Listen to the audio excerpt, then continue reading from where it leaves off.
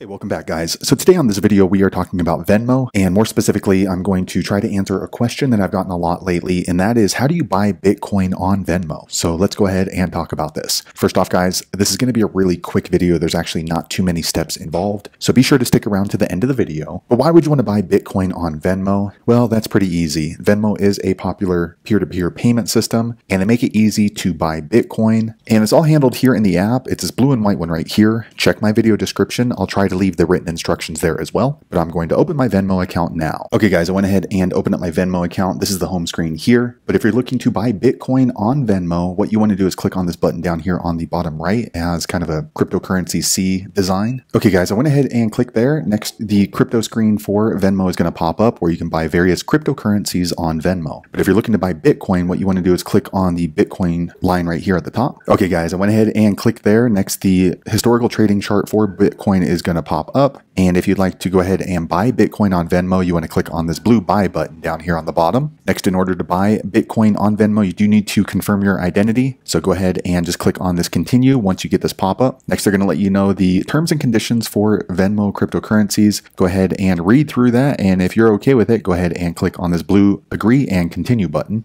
Okay, once you agree to the terms and conditions, you get to choose how much Bitcoin you would like to buy. So the minimum is going to be $1. So for the purpose of this video, I'm going to buy $1 worth of Bitcoin on my Venmo. So I'm going to go ahead and choose one. Next, you're going to get the review screen. So they're going to let you know how you're going to pay for the Bitcoin, whether it's going to be through your bank account or through your debit card. Next, you're going to see how much Bitcoin you will be purchasing and the current exchange rate. So they're going to charge me $1 to buy this amount of Bitcoin. Also note that Venmo does charge a transaction fee for this one. They're going to charge 49 cents, which is pretty high in comparison to the dollar, but it works out to about 49% fee. However, if you're going to be buying a normal amount, that fee obviously is going to be a much lower percentage in comparison to the Bitcoin you're going to be buying. So all in all, this amount will be subtracted from my bank account because I'm buying Bitcoin on Venmo. If all that looks good to you, go ahead and click on this green buy Bitcoin button.